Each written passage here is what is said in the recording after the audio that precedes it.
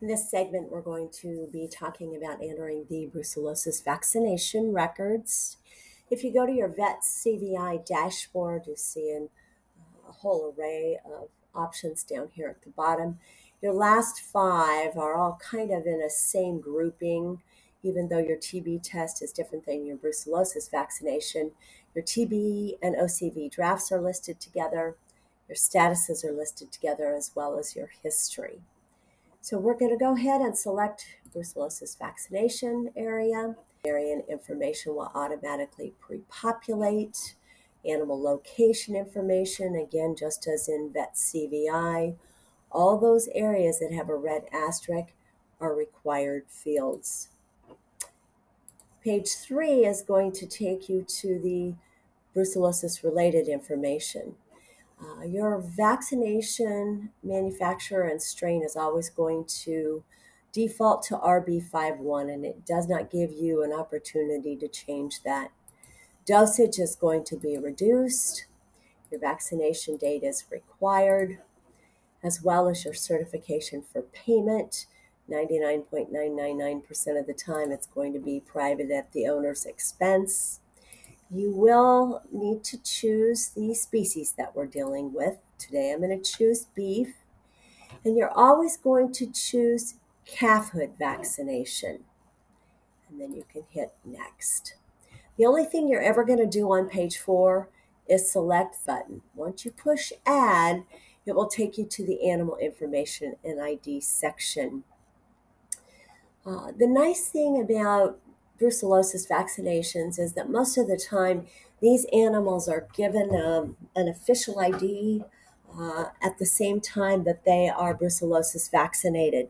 So many of the times these numbers in the animal's ears are going to be in succession in order. So I'm going to show you on this screen how to list those animals using the range functionality.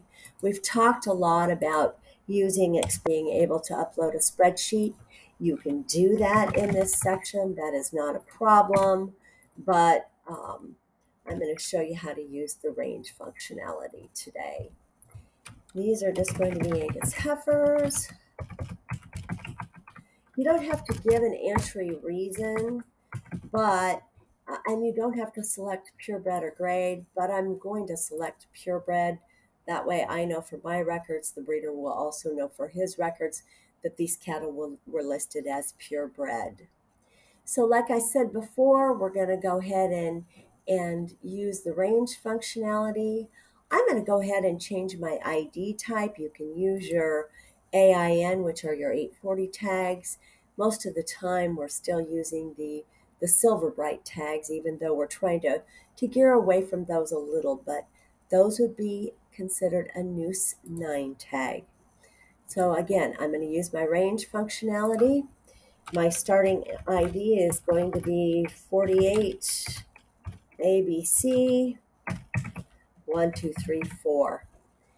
Again, I entered 10 head up here, but I could actually enter as many as 100 head. And it's going to document everything I have in succession. Once you get that starting ID entered, you're going to hit save, and that's going to populate your animals for you in successive tag order. Now, there may be a time when you vaccinated 60 head, but say you're missing a tag or two. You can still go ahead and use the range functionality. And then once it populates the animals for you, the tag maybe that got kinked or broken or was not present, you can go ahead and delete that particular animal and that particular tag.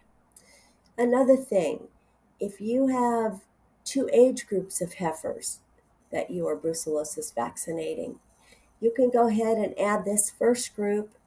You can go back in then and edit the draft, add your second group with your different ages, or if you just have a couple heifers that are different ages, you can just edit the ones that you need to. If this one was only 5 months of age, you can go ahead and change your month in age to 5, hit save, and again, That's going to show up in your ID section. If you go to next, it's automatically going to highlight in red the information that's missing. Again, just as in the CVI section and the TB section, you can use your three little dots. You can go to the section where your information is missing, complete that, and go from there. And just as in the